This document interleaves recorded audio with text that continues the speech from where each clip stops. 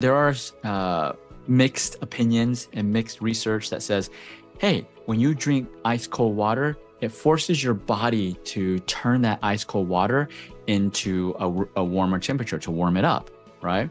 And that can help with boosting your metabolism. Yes, that is true. But if you constantly do that, like if you drink cold water throughout the whole day, then you're constantly overworking your body. And eventually it's going to break down your body. Okay. It's our temperature, 98.7 Fahrenheit. Our body keeps a warm temperature. It likes to be warm.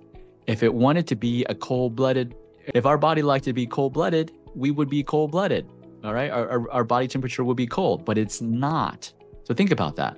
Your body likes warm things, regardless of what your brain tells you. Oh man, I need water, even though it's 100 degrees outside Fahrenheit. But even though I'm sitting in a AC at 70 degrees, I still need cold water. No, you don't. That's just your brain tricking you. You don't need cold water when you're indoors. You need room temperature or warm water. Warmth invigorates, cold stagnates.